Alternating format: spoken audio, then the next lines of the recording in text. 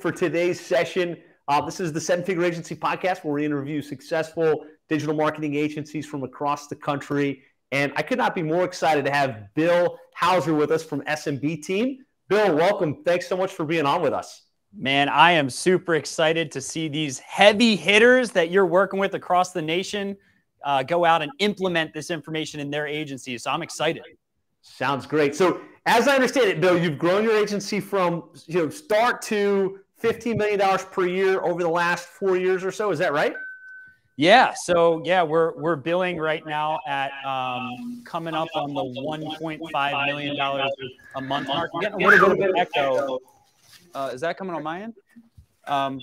Just hearing a little bit of an echo when I'm talking, but yeah. So yeah, we went from 0 to we're coming up on the $20 million ARR mark right now, 4.5 years. So 50 full-time W-2 employees, and I've got a 75 net promoter score across the agency, over a 90% renewal rate. So yeah, it feels like it's been like just this rapid learning roller coaster, which I'm excited to share the lessons and bumps and bruises on. So that sounds like a phenomenal ascent. So guys, if you're watching this live, type live in the comments so we know you're here with us. If you're watching replay, type replay. If you're excited to hear Bill unpack how he grew from 0 to 15 million and growing in less than 5 years, give me a yes in the comments and let's get into it. So I guess the best place to start, Bill, just tell us a little bit about your background and how you got started in the marketing world. Yeah. So, I'm trying to give as much tactical value here as possible, but I do think the getting started story is important because for me, my story was just a lot of not so positive stuff. Unfortunately, my family went bankrupt in 2008. I watched my dad with his $2 million paving business go completely under, which led to basically his going to the bottle and ultimately almost committing suicide. So I actually got a video of my dad one day with a gun to his head about to take his own life at the end of everything that happened in the recession. And it was one of the most painful experiences that ever happened in my life. But it also was one of the greatest lessons I ever learned, because it caused me to really ponder around, why did my dad's business go under? Why did he go bankrupt when a recession hit? And what I found out was that he was not targeting a recession-proof niche, which we'll talk about today. And he did not have a brand, which, he was depending on just all direct lead generation, like Yellow Pages ads. And third is he didn't know how to build a team. So it was all dependent on, his expertise. So when I started SMB Team, the first thing I looked into was, how do I actually navigate against being, contingent on a recession or GDP changes? How do we actually learn how to build a team? And then how do we also learn how to build a brand? So when I started SMB Team, because of the experiences with my dad, I decided to do the opposite of basically everything he did. And whereas he was running his business like by the seat of his pants, basically just entering each year with, what are we going to do this year? No strategic plan, no clear annual plan, no core values. When I started SMB, I had so much pain wrapped up in what had happened that I created a 10-year plan before I even sold one client, because I was so scared. And I wrote it all out in an Excel spreadsheet. And I wrote out my annual revenues every year for 10 years and said, I'm going to come hell or high water. I'm going to figure out how to reach these revenue numbers and do whatever personal development it took to get there. Yeah, so now I'm here, and we're at year 4.5 of that Excel spreadsheet I created, 6 years ago or so. That's amazing, man. What a powerful story to go from, that experience growing up to where you're crushing it now. First of all, congratulations and kudos. It's phenomenal what you've accomplished. Tell us a little bit about kind of your agency, the niche that you serve, kind of what your business model looks like. Yeah. So the first point, I think that's really important to hit on. You added me to the Facebook group. Thank you for doing that. You have some amazing people in that group. So you've really built a movement around what you're doing. And I was looking at some of the comments before today, just to think about like, what are people bringing up as problems? And the first thing I notice is some people are targeting the wrong niche, right? So like I was looking through, like, if you're targeting restaurants throughout COVID, you're screwed. If you're targeting fitness studios through COVID, you're screwed, right? And so I want to first start with, like, I'll share why we chose lawyers and the business model behind it, which is your question. The reason we chose lawyers, which is our primary niche, was not from a, oh, whatever, what do I like? The market doesn't care what you like if it doesn't actually tie into a valid business model. What I mean by that is, if you're passionate about underwater basket weaving and no one needs marketing for that, the market doesn't care that you're passionate about underwater basket weaving, right? So I was not passionate about lawyers, but I found a way to become passionate about lawyers after I did research on IBIS World. And I found that the legal vertical, along with about 20 to 25 other service verticals, were not tied to GDP changes. So what that means is that when, like right now, consumer sentiment is the lowest it's been in 10 years at the time we're doing this. And GDP changes typically follow dips in consumer sentiment. So when people get more anxious, when a recession is looming, people stop spending money on stuff. So discretionary verticals are going to see a huge dip in agency revenue. That's why I really respect what you built, Josh, is the HVAC and plumbing vertical is not tied to GDP changes. There's some dips, right? But if someone's air conditioning goes out in the middle of the summer, they're not going to wait until the recession ends to fix their air conditioning, right? Yep. So there is a high level of sustained need behind HVAC and plumbing as a vertical. Similarly with legal services, if someone gets hit in a car accident, consumers are still going to demand lawyers, right? And they're not going to wait till a recession ends to go hire a lawyer. So demand for a recession-proof niche will not dip as GDP dips. So that was my number one reason for choosing legal. And then separately from that, we looked at, I learned a lot of this from Jeff Bezos. Like when he went into Amazon, he talked about, he did an analysis around books. He didn't just stumble into books. He looked at the growth rate of the internet, right? And he combined it with the pain points of buying books through physical stores. And he met the trend, right, of the internet with the pain point of book sales, right, through a traditional brick and mortar. And lo and behold, he found Amazon, right?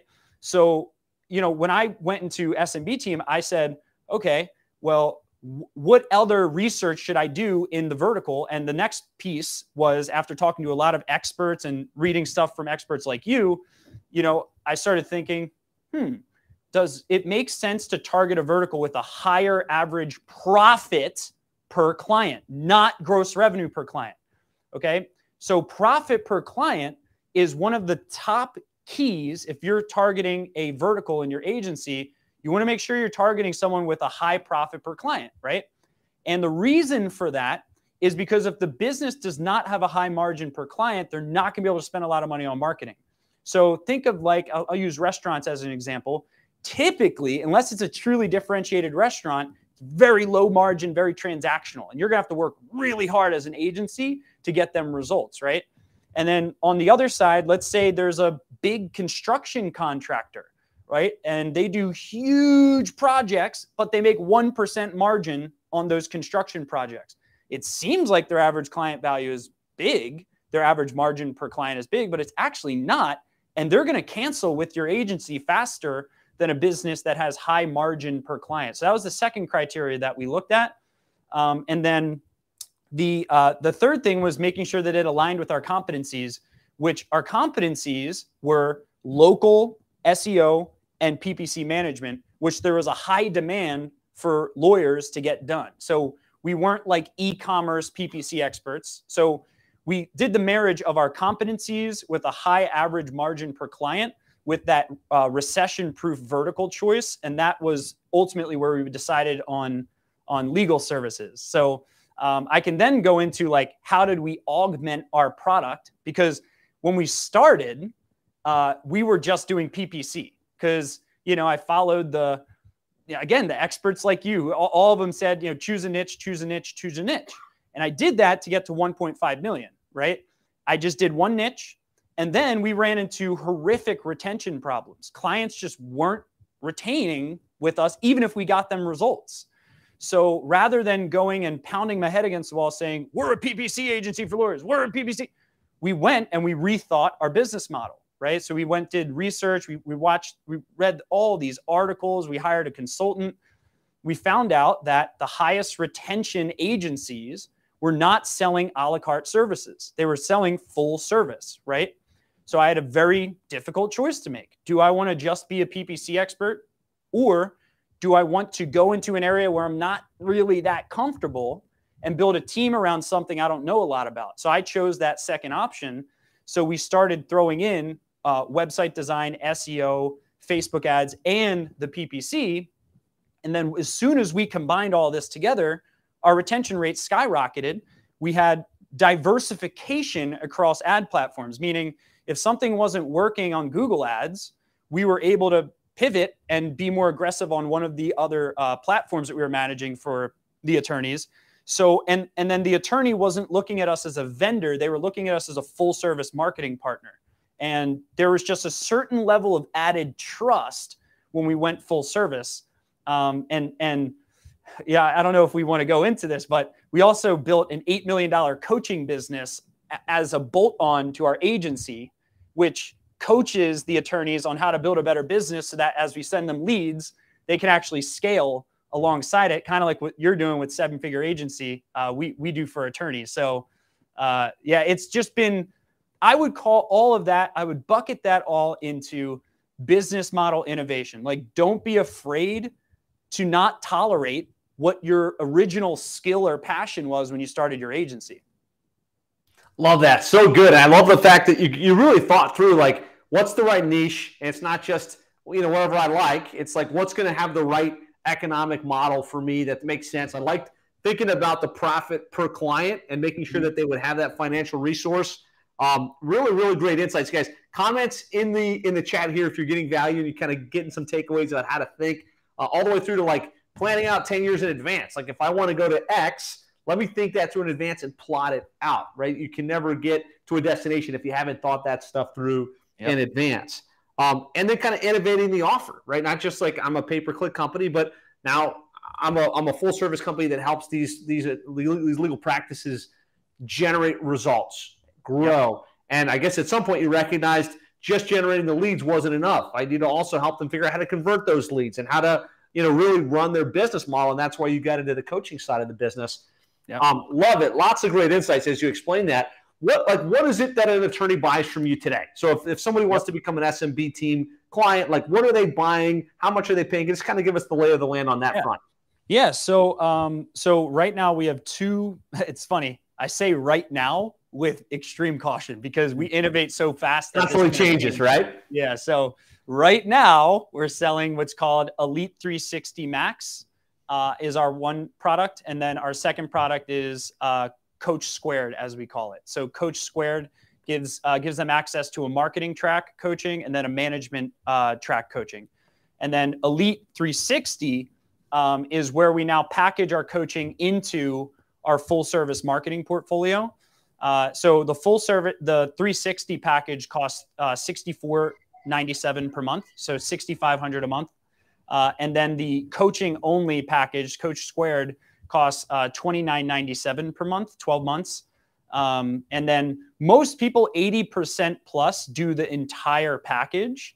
And, it's very interesting as we've gone up in pricing, it's become easier to sell. And the reason is because I'm able to more easily, don't let me forget talking about how we sell from stage, and you got to get into that for this, but yeah.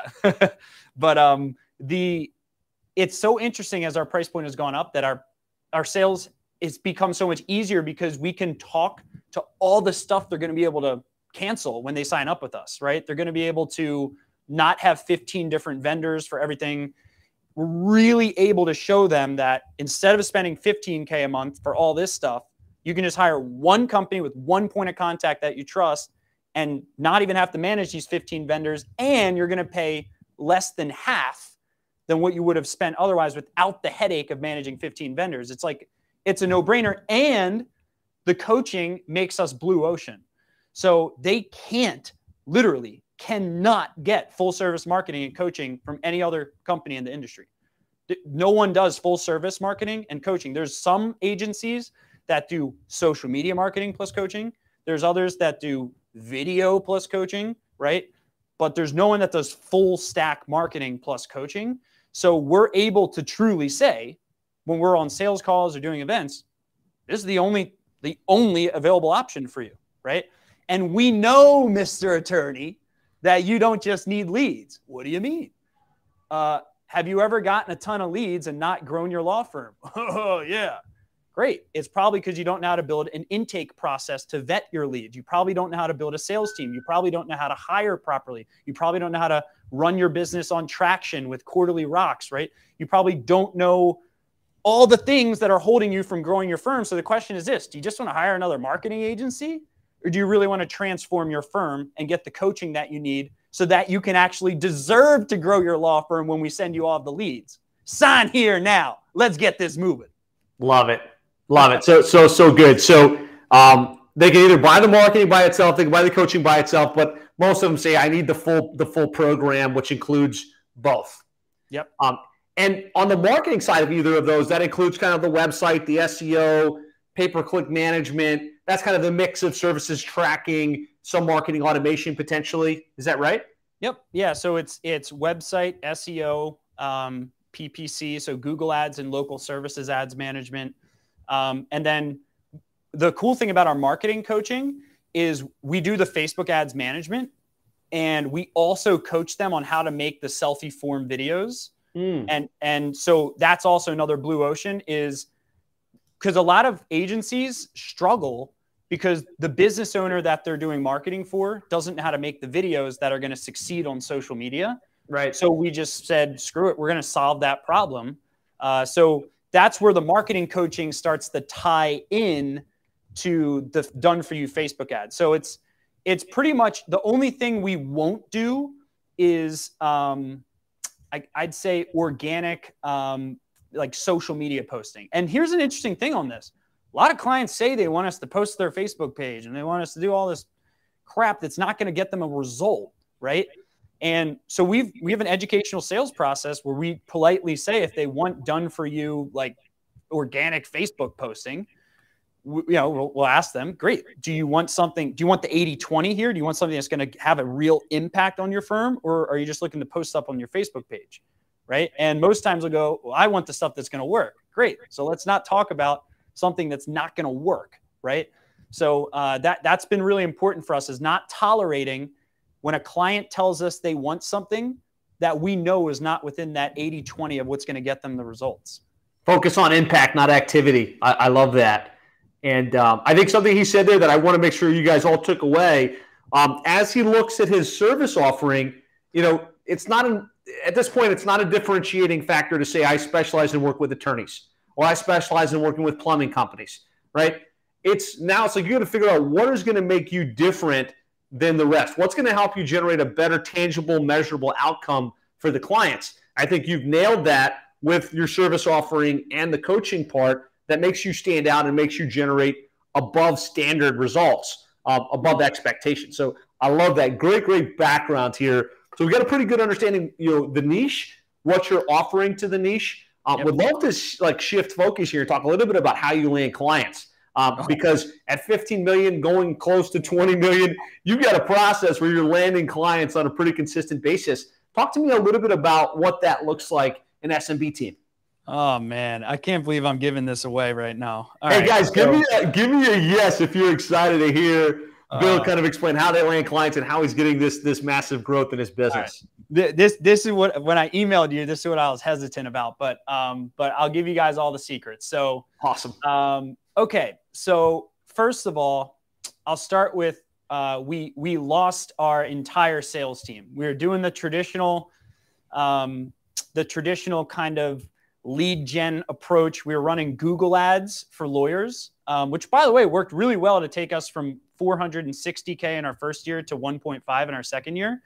The only difference was we started spending, 10 to 18K a month on Google ads. Some months a little higher than that, 20, 26K or so. So we started spending a lot of money on Google ads, sending that to a sales team. And then like my top guy quit and I was screwed. And then I had to get back on the phone again and we went backwards. And then COVID-19 hit. You'll see why I'm telling this story first. So COVID-19 hits. I met this guy at his name's Jason Fladlin. He's the author of the book One to Many. And, basically had read his book. Right after I read his book, I emailed him and said, I'd like to learn how he does webinars. Right. And then like literally a day after COVID hits, and I already had my plan. This is why having an annual plan is so important.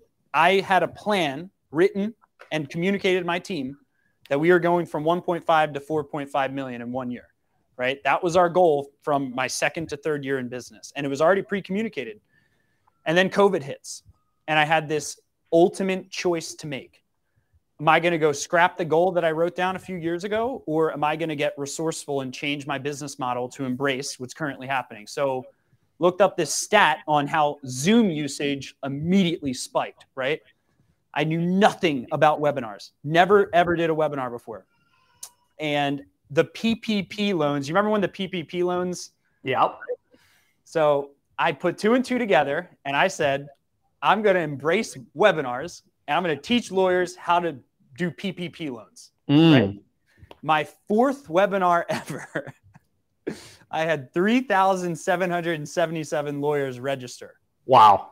3,700 lawyers registered for this PPP webinar. And I wasn't even the expert on the topic. It was just such breaking news that our cost per registrant was like negative 20 cents. Like it was the craziest thing ever. And so we got all these lawyers on a webinar, literally, Josh, my armpits, if you would have seen under my shirt, like I was dripping sweat. I was like shaking. And I found this PPP expert. I interviewed him, and that built our email list by 3,700 people with that one event. And I turned that into a talk show, which now has turned into the biggest legal industry talk show, where I started interviewing other like big name lawyers, kind of like what you do with this, right? And then that turned into me interviewing Ed Milet, Damon John from Shark Tank, Kevin O'Leary from Shark Tank, James Clear, Vern Harnish, author of Scaling Up, Magic Johnson, Emmett Smith, all-time winning leading rusher in the NFL. It's crazy. And it just spiraled into this webinar-based talk show that I would hold on Tuesdays at 4 p.m. I had no intentions to sell anything, Josh. No intentions. I was just like, how can I provide value to the legal industry? And then I ran into this problem. After like a month of doing all these talk shows or 2 months, I'm like, how am I going to make some money from this? I got these huge goals, right?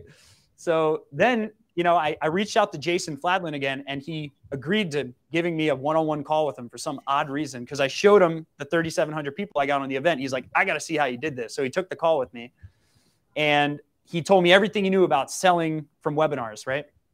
So within 1 week, I shut off my thinking mind after that call and just launched this course it's called the Grand Lawyer Marketing Plan.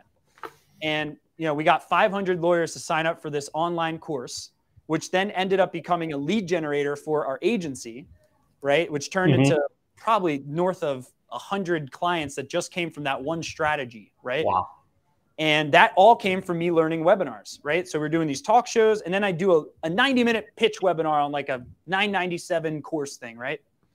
So then I started thinking bigger, right? I met, I'm in War Room, and I met with, Pete Vargas and Grant Cardone mentored me for 2 years. And I started seeing like, okay, well, these people are pulling off these like boot camps. Like, what are these boot camp things where you go live for like 3 days straight and you get all these big speakers?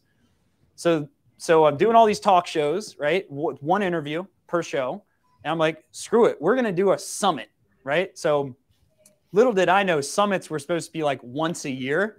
So I didn't know that. So I just started calling every quarterly event we held a summit. So Nice. like we had a summit every like 2 months, right? And they were virtual. And so we started sending out invites to people to speak at our events. And, you know, the first two people who agreed that were big names was Jordan Belfort and Wolf of Wall Street and Kevin Harrington, the original shark on Shark Tank. So I had these big names to gather attention. Exactly. But that's how we built the email list, is through those big names, right? Because no one knew me from Joe Schmo, right? So we held this big event, and lo and behold, we signed up. I think it was like 17 agency clients in like the first 3 hours of the event. I was like, holy crap. Here was the problem. We were doing 3-month opt-outs, right? So then the next event, I was like, can we do 6 months from stage? And we did 6 months. And then the next event, can we do 12 months from stage, right? And then the next event, could we do, instead of $2,000 a month, could we do $4,000 a month from stage? Could we do, you know, $5,000? And then our last event, you know, we did $6,500 12-month contract from stage. So a $78,000 offer from stage. And we brought in, you know, in our last 3 events, we bring in $2 million in ARR per event through these virtual events. Our last event was Magic Johnson, Kevin O'Leary, Nick Santo, the guy who has no arms, no legs. We had Judge Faith, who ran divorce court. We had the biggest personal injury lawyer in Michigan, Mike Morse. And it's really just spiraled into this blue ocean strategy, where I don't even need a sales team, and we're able to get, you know, anywhere between 20 to 40 clients from these big virtual events, which then has forced us to create group onboarding processes, because we have to onboard so many people at once. We've had to set up processes where people who are experts in our Google My Business SEO optimization, they have to actually stop doing what they're doing for 2 weeks after an event, and they have to follow a different project management process to facilitate the onboarding of that many people at once. So that, in a nutshell, is kind of our sales strategy. Is we're doing these big virtual events. I think the big thing I want to give everyone as a cautionary tale is you have to sell risk reversal at the event. I know it sucks, but if you can figure it out, let me know.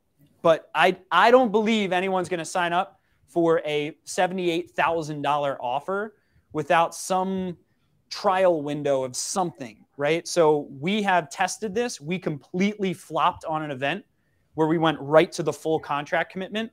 It was the most painful experience in any of these events I've ever done. We spent $250,000 on this event and made 1 sale. It was the worst thing that ever happened to me. Wow. Through the events. And the only thing that changed was we removed the risk reversal. So yeah, I'd like you to steer me, because that would hurt a little bit. But so the risk reversal is just a guarantee, or is it a guarantee with money back? If you don't like what, talk to us a little bit about what worked best on that front. Yeah. So the risk reversal is, it basically says that the full commitment of this is $78,000 a year, paid out each month, you know, $64.97 a month for 12 months.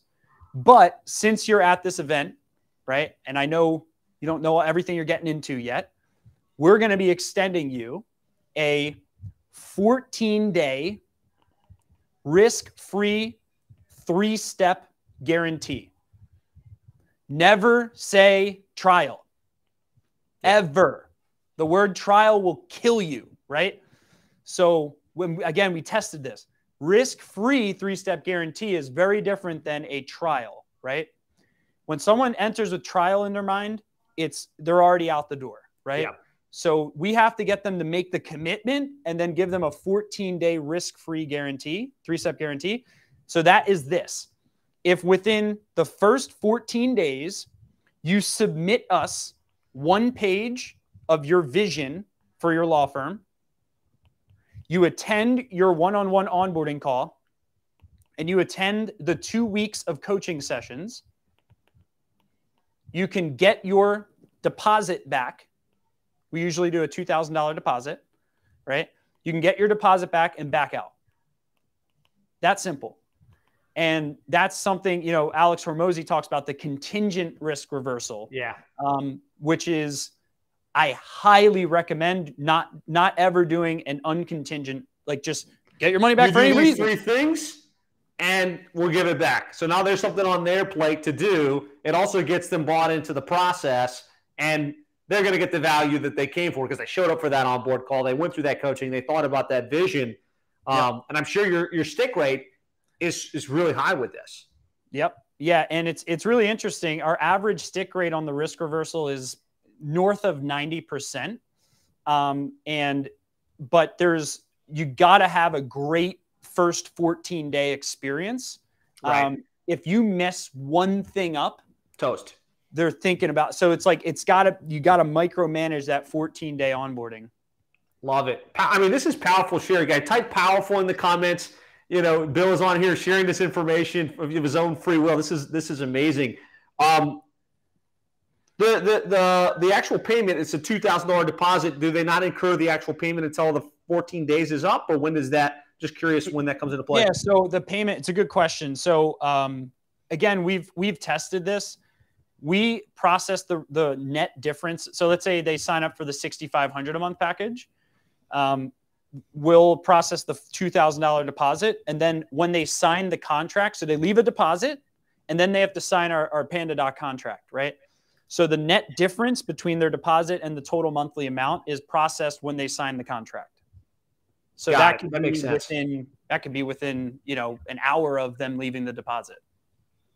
Love it. Love it. So very, very different sales process than most agencies follow, right? Mm-hmm. Most of us, we're doing marketing. We get them on a strategy session. We sell them through. That works. It's a little bit slower burn. What you did was you went big with one-to-many webinars, and you figured out how to sell the live event experience and kind of sell the service. 2 things I want you guys to recognize. His first webinar wasn't how to explode your law practice by getting your internet marketing dialed in. It wasn't even anything about marketing. It was something very, very topical, very, very relevant that was going to put money in their pocket. It was around PPP. So really think about what the trend is, what's something you can add value in your industry, and it doesn't have to be specific to what it is that you do. On these summits, what's the basic, thing? Are they learning about marketing? Are they learning about digital marketing? Like, what are you teaching at these summits that gets them to come in and gets them so excited about hiring these services? So we're selling a transformation. And someone in your Facebook group who attended one of our events commented on your post and said that he attended one of our events and said, we don't really talk much about marketing or any of the services that we provide. We provide a transformation to a stuck law firm owner. So when we're thinking through like an event theme, our last event, we had 980 lawyers register for it. The one with Kevin O'Leary and Magic Johnson, and it was called the Relentless Lawyer 3-Day Immersion Bootcamp. So we're going to think through like how, when we're titling an event, we're going to think through what is the dream outcome that this attorney wants, right? And we're going to think through like all the things they want: time freedom, double their revenues, double their profits, reduce stress, reduce overwhelm. And we're going to think, how do we tie that into an identity frame? So the Relentless Lawyer character was the character behind this event. So Relentless Lawyer, what does it mean to be a relentless lawyer? Well, a relentless lawyer is someone who doesn't take no for an answer when it comes to their dreams, right?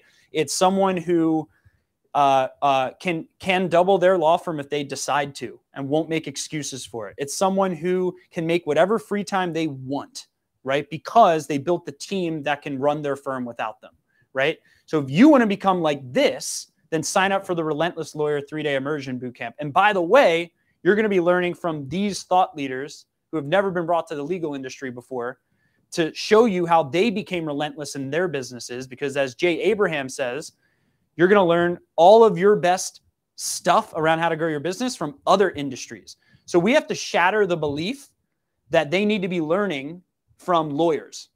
So we're always thinking of like I'm in Inner Circle, the 50K program, Russell Brunson. And we always talk about like shattering beliefs, right? Like, so how do we identify I know you know all about this stuff because you're a great marketer, right? So we're going to list what are their biggest negative beliefs and we're going to shatter them. Okay, well, Bill's not a lawyer. How do we shatter that belief? Great, Bill's not a lawyer. And what has learning from lawyers gotten you in the past? Probably more of the same old crap. Are you ready to learn from someone who's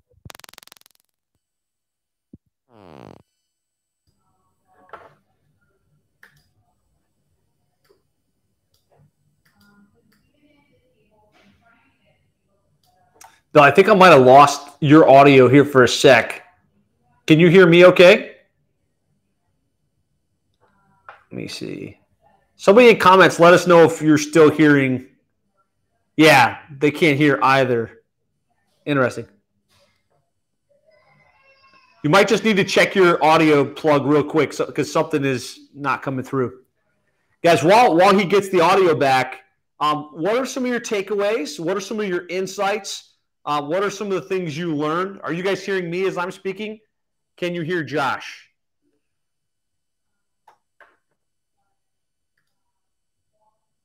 We got you from another angle now. They can hear me. They just can't hear you at the moment. All right, check 1, 2. Yes. All right, beautiful. Let's turn this off over here.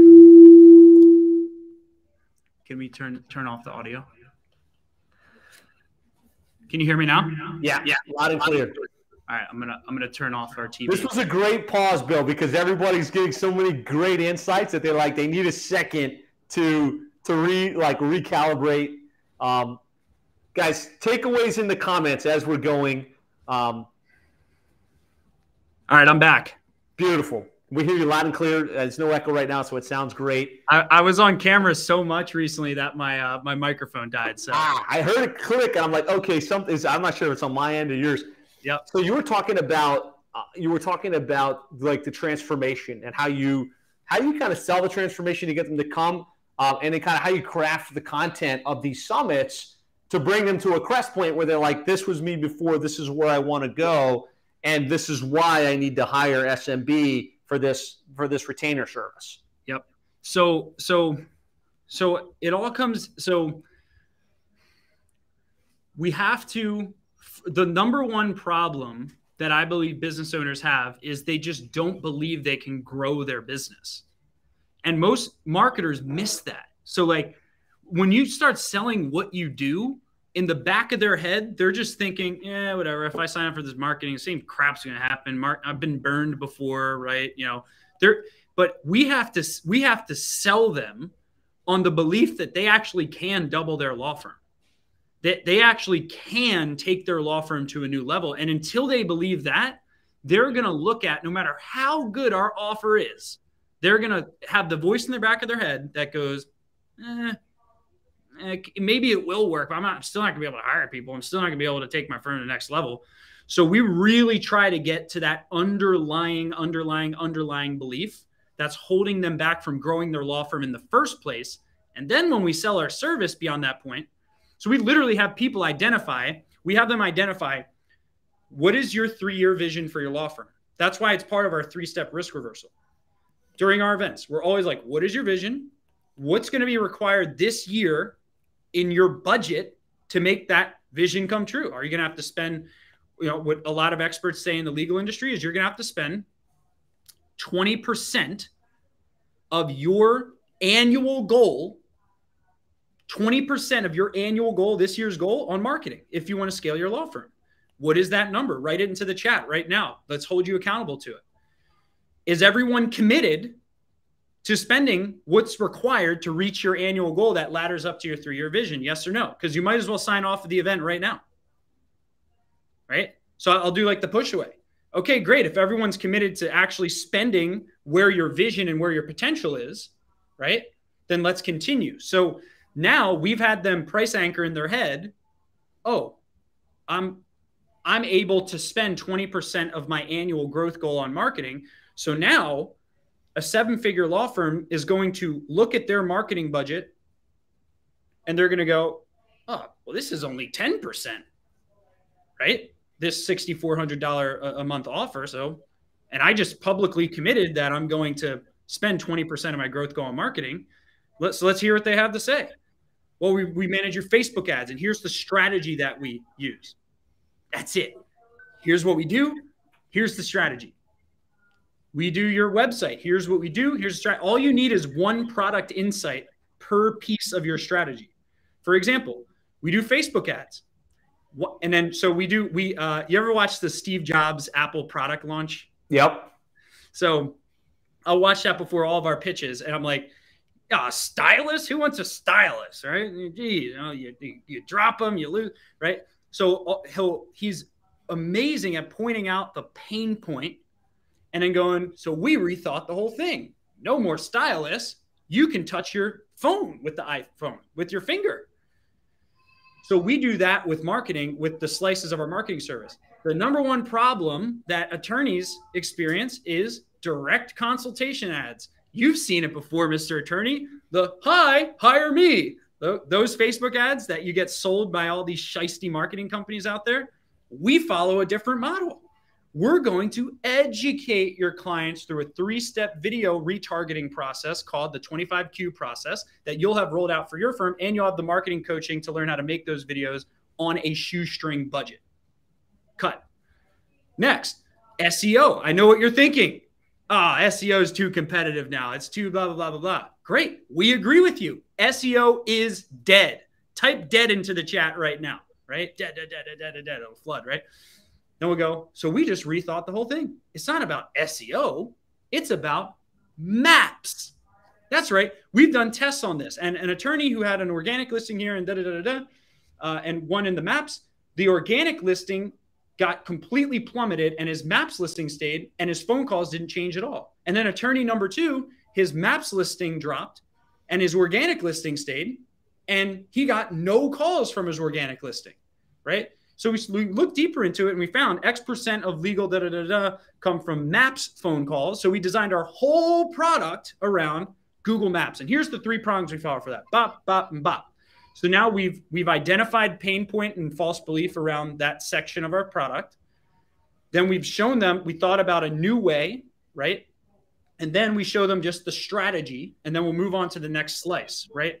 So then when we're doing the pitch, we're able to go, you're able to get access to not only the social media, not only this, not only that, but all of this for the price of, and we'll do a bigger price, and then we'll do the whole infomercial price drop and urgency and all that good stuff. So I guess I'm technically an infomercial salesman. Masterful stuff applied to the digital marketing space. I love it. So you're creating this transformation that they buy into. They come to this summit. They hear amazing speakers. They get inspired. They get excited. They buy into this future vision of themselves, right? And of course, there's interaction happening. There's chat happening. And then you get them to make this pivot to like, so what does it take to make that a reality? And they start to think about increasing their budget and spend. They start thinking about what they'd have to do with marketing. And then you position your agency services and your coaching as exactly what they need to make that transformation reality. And I love the way that you get them to commit to that 20% increase. And now they've just created this money that needs to be plotted somewhere, and we're better than with your program. So good.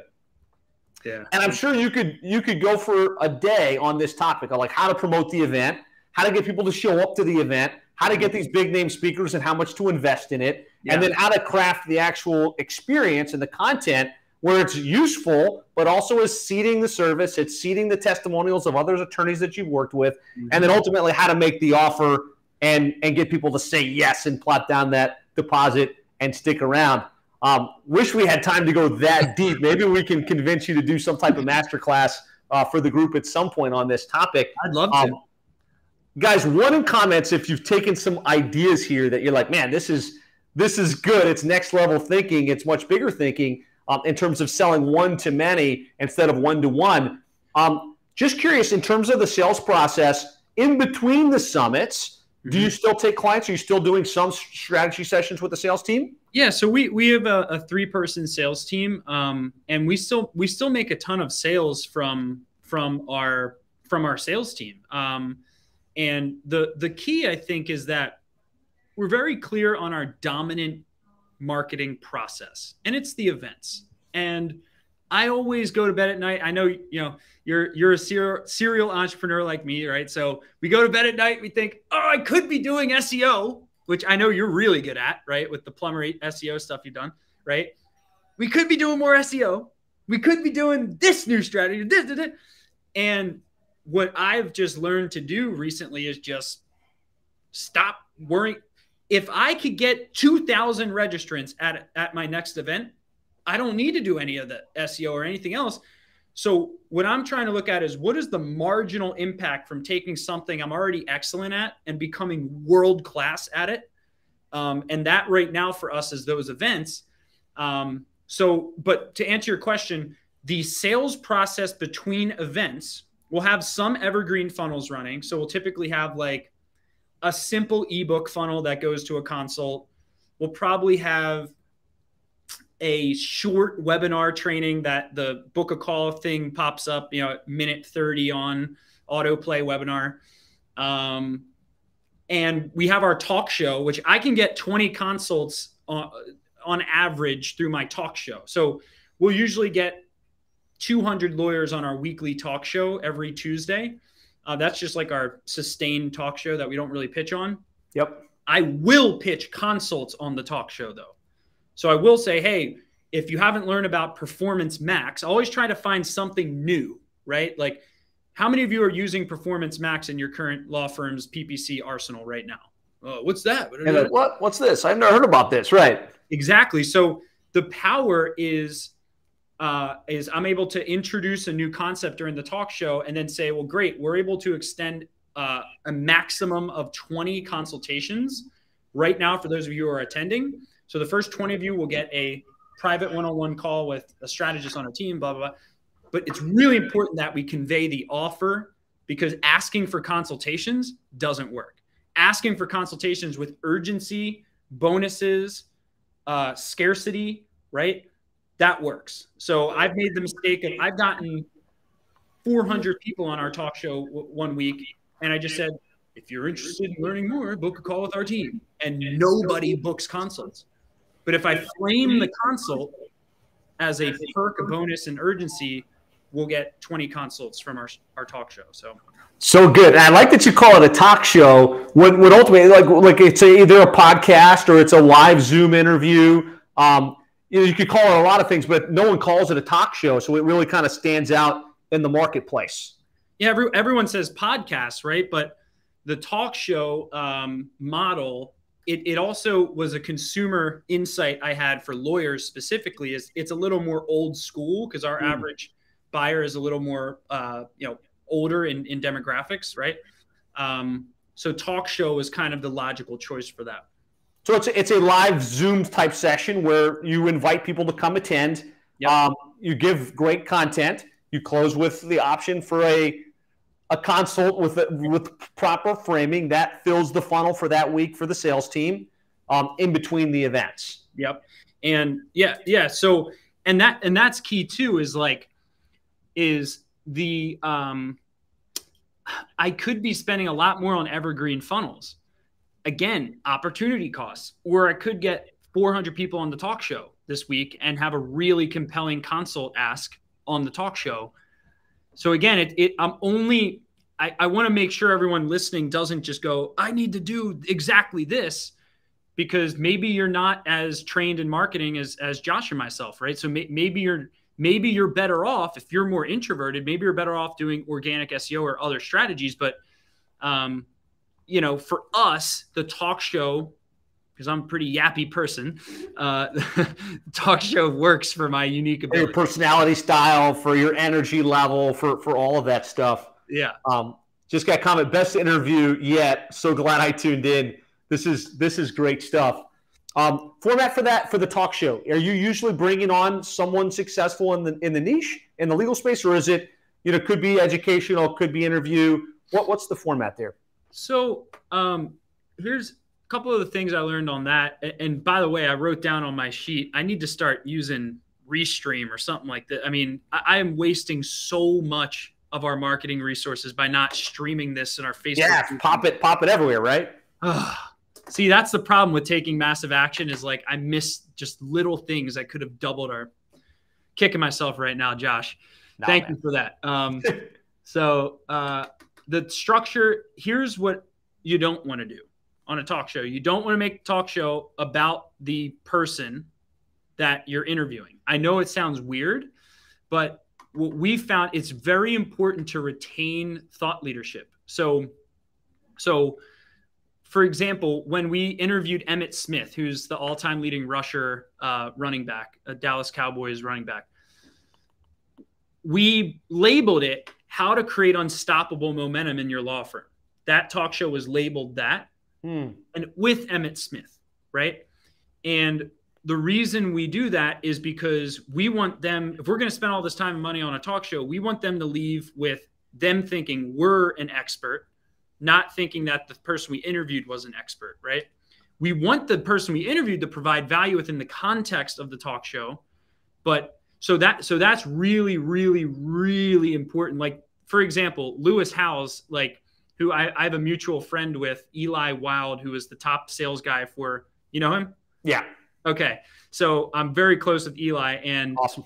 He was telling me about how, Lewis, he regrets having made his whole YouTube channel around other people because he was not able to monetize it to the ability he could have had he embedded his own thought leadership into it. Right. Love that. So the tactical takeaway for this is on a talk show, I find it very important to dedicate the first 30 minutes towards something that you've prepared, and the last 30 to 25 minutes on the thought leader. And here's the funny thing is we've spent, just this year, we've spent $800,000 on thought leader fees, on speaker fees for our event. Emmitt Smith's not going to turn up for your thing for free, right? He's going to get something. If we had a PR team, though, we would be able to get lucky every now and then, right? Like I got lucky with Jordan Belfort. He agreed, right? Like you get lucky sometimes, but then once you get enough capital to reinvest, it's easier to just pay the money. Right. So that is a big insight I wanted to give, was that the big flashy speakers don't sell as much tickets as the lawyer who's going to show you their exact intake system. Right. So I'm not going to name names because I don't want them to see this, but we have gotten big people that if I said their name right now, everyone would know them, and sold worse tickets than having just a lawyer who's going to open the hood on how they did X, Y, or Z. So, don't get high on your own supply if you're going to start using thought leaders and speakers, and make sure that the content ends with you being the expert rather than the person you interview. I love that. That is a powerful mind shift, right? You're not just trying to feature people for the sake of featuring, right? You want to feature them and then bring back, the next step in going deeper with you. I think you do that, which is a lot of people who do the interviews is you're very good at active summarization, active listening. So you'll take what I said, and you did it three or four or five times throughout this, where you're like, guys, notice what he said here, this, and this. So you're not just letting me ramble on. You're going, listen, I've been around the block. Here are 3 principles you just heard him say because I'm an expert and I noticed these 3 principles, right? So naturally, good marketers like you do this, but I see a lot of people not do it well. And it kind of leads the audience off a cliff to like, okay, either go check that person out more, or thanks for hanging out. We'll talk to you next time.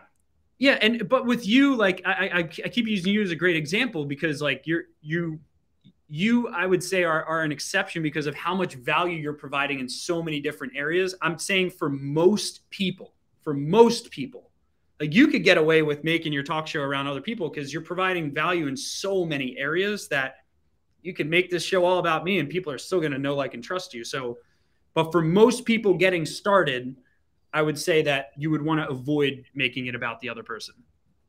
Love that. So we've got the big summit. We've got the weekly talk show. It happens every single week. Yep. Sometimes you're paying for someone. Sometimes it's someone that just wants to come on and share. Yep. That fills the pipeline, keeps things cranking for the 3 sales guys. Plus, we've got like a Facebook ads funnel that people can opt in for and kind of enter a webinar funnel. That keeps the revenue growth happening. Would love to talk a little bit about delivery and retention at scale with the time that we have left. Yep. Give me a one in the comments if you're good with like squeezing a little bit more out of Bill while we've got him with us. So I still got like 20, 30, 50 people at once. Talk to us a little bit about how do we deliver this world-class experience right out of the gates. Yep. So, and I can go again until like 4:15 Eastern. So we can dive into this. So here's the interesting thing, Josh, is like, I'm good at the event stuff and like, I'm passionate about it. Right. But the thing I go to sleep at night worried about is precisely what you just asked about. The event stuff, like, that's cool. It's exciting. Everyone wants to know more about it. But I go to bed at night worried that we're going to lose all of our clients and go up in flames. I mean, that's my secret entrepreneurial fear in the back of my head, is that everyone's going to leave. All of our renewal rates from last year were just a joke and luck. I could see you smiling because these are these the fears of an agency owner, right? So this is the most important thing. Hands down. If you can retain clients, I don't care what your sales process is, like it trumps events 12-1. Why do I say 12-1? Because you're only getting someone for the first month or half month at an event. Like, what happens the 11 and a half months after the 14-day window? Like, and why would they this is the question I always ask myself. Why would they enthusiastically renew with us for another 12 months without a sales pitch? Why would they go, yeah, I'm going to renew with this company because they over-deliver? Like, that's what I'm worried about. So here's what I have for that. The first thing is Net Promoter Score has to become like your holy grail. I mean, surveying clients, it's going to suck in the beginning. You're going to get a low Net Promoter Score. You're going to think, oh my God, why did I ask my clients for feedback? You're going to regret doing it when you roll out Net Promoter Score the first time, right? And then you're going to start reading. So I was just going to say, Net Promoter Score, for those of you that don't know, is basically you send a question on a scale from 1 to 10. How likely would you be to refer us? Yep. Anything less than a 9 or a 10 means you've got a problem with that client, right? And you need to work on it. So sorry, I just wanted to interject for those that might not know. Yep. So Net Promoter Score, it's a survey you send, randomized, not manual. Don't just send it to the happy clients. Randomized using a tool like Ask Nicely that is randomized, not coercing people to respond with positive, reviews. That is a skewed Net Promoter Score. You're not looking for positive stuff here. You're looking for insights. So someone will respond back 1 to 10 and how likely they are to refer you, right?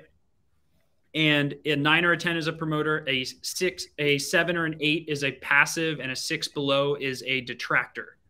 The average agency Net Promoter Score, I read in an article once, is 0. Meaning that the detractors net out from the promoters in most marketing agencies. There's been another study that was released that said it was 30, right? That is not good, okay? An excellent Net Promoter Score is 60. A world-class Net Promoter Score is 70 plus, okay? So our first Net Promoter Score was trash. We heard all these complaints. It was probably around like the, I don't even know, 15 mark, right? Just because all the people who were angry just happened to respond to it the first time we rolled it out, right? So we, in a humble frame of mind, we looked at their complaints and we said, you know what, they're right. And we took ownership for every single thing they complained about. If they were saying they weren't getting enough leads, we said, why does this precious person who's trusting us with their marketing think this? Was it an expectations problem? Was it a true product problem, right? Or was it some budget problem or something that they decided on that was not right for their strategy, right? She started reverse engineering, like, why is this client saying they're not getting results, right? So the first thing that net promoter score caused us to change, I actually had 2 one-on-one calls with Joey Coleman, the author of Never Lose a Customer Again. And he told me all this stuff. He was like, okay, it's all expectations, right? So we built this elaborate expectations agreement that we rolled out to all of our clients. And literally, there are checklists. They have, in order to proceed to step 2 of our expectations agreement, they must check each box. I understand that at around month 3, I'm going to complain about leads, and here's going to be the contributing factors to that. Check. They have to check the box and then click a button that says, I have read and understand number 1 of the expectations agreement. Okay, number 2. I am completely on board with following SMB Team's proven process that has gotten results for this many law firm owners. Check. I agree with number 2 of the expectation. So we have general expectations as a company. We have agency expectations, and we have coaching expectations. So it's a 3-section expectations agreement that they must check every single box. I understand my website's going to take this long to launch, and it's going to be really painful to build because there's going to be a lot of back and forth that's going to screw up all the timelines that we told you. I understand. Check. So Joey Coleman said, take everything your clients are going to complain about and push it forward to the beginning of your relationship. And just tell them, here's what you're going to hate, here's what you're going to hate, here's what you're going to hate, and here's why. So that expectations agreement came from the pain of our net promoter score surveys, right? Great insight, guys. And definitely check out Never Lose Another Customer. Great book. Yep. So that's really important because that gave us insights around why they weren't happy. And by the way, it's never, I didn't get enough leads or I'm not getting an ROI. That's crap. That is so surface level. Okay. I don't believe that my marketing doesn't work is a real complaint of an agency customer. I just don't believe it. I believe my strategy doesn't work. I believe my budget doesn't work. I believe my expectations don't work. I don't believe my marketing doesn't work though. There's only like 5 websites that people can really market on right now. They work. They wouldn't be the largest market cap companies in the world if they didn't work. It's the strategy. So we're trying to proactively show them that there's more. And that's why our coaching program is so important, is because it opens their mind to, maybe it's the keyword research or keyword selection. So they stop criticizing the agency and they start going, maybe it's our keywords. Maybe it's our, so that really changed the game for us. So then we took our NPS and we applied it to our actual team, doing employee net promoter score, right? Making sure that our team was happy. And again, when we first rolled it out, it sucked. And we realized we had a culture problem, right? Because when we were going from 1 million to 4 million, almost every single person on our team had to part ways with. Almost only one of my first 10 team members are still working with our company right now. So what got you to 4 million didn't get you to 15 million, right? And what got you to 1 million is not going to get you to the next level usually. Yep. Now because you're going to attract the startup people, right? And those are spectacular people in the beginning phases of it. The people who would join a 2-employee agency, they love the lack of accountability and the disorganization. They thrive in it. And then as soon as accountability has to get thrown in with deadlines, deliverables, responsibilities, quarterly goal, KPIs, right? It's just a different person, and they have to be okay with that accountability shift. So we started rolling out employee net promoter score, and we realized that there was almost nothing we could do to change the happiness of our team, aside from all the typical culture stuff, which we do, like lunch and learns and, get-togethers, all that good stuff. We needed to hire happy people, right? And this is the biggest insight was, okay, let's hire people who are happy in a high growth, high accountability environment. So we change our whole recruiting process around our vivid vision. So our vivid vision is our 4-page PDF document that shows where we will be 3 years from today. All of our core values are in it. Every growth rate, everything we want to reach as a company is already in that document. So when they read that document through our recruiting process after the second interview, they already know what they're getting into, right? And then we have core value vetting screening, and then we have technical screening. So by changing our recruiting process, our employee net promoter score is now in the 80 to 90 range for the last 2 years because we hired happy people who want to grow. And you're never going to take a bad attitude person and turn her around. You can take someone who is a core value fit and coach them to become that next level leader. But this is where I spend 80% of my time thinking now is, how am I going to coach our leadership team to coach their teams, to hold their teams accountable to the standards that we are setting on our growth journey? And that stems from employee net promoter score as a self-awareness exercise. The only other thing I'll add in this is, like, this is the hardest thing, is whatever the agency owner is good at is going to end up becoming what they're weak at. As you know, Vern Harnish says in Scaling Up, the strength of the owner becomes the weakness of the business. So if you're strong at, even my events are going to eventually become a liability because it's dependent on me selling from stage, right? So if you're good at Facebook ads, it's hard to hire an expert for Facebook ads and to believe that they're smarter than you. So the biggest insight I had was that I'm the dumbest person in the room, and I'm okay with that. And I'm just going to hire people who are smarter than me, who already have experience in agencies. And the insight is, I'm going to hire people who tell us what to do, not the other way around. And that has been the biggest shift, aside from the events. Like, think about this. Like, if I were to poach the person who pulls off all of Tony Robbins' events, I wouldn't have to be good at events. Like, they would just figure it out. Like, if I poach the person who runs a 50-employee SEO company, I don't have to figure out the how-to. I got to convince them on why to join our vision. Why should they leave where they're at right now? And that's where you start stepping into the level 5 leadership category. So that's what I'm focused on right now.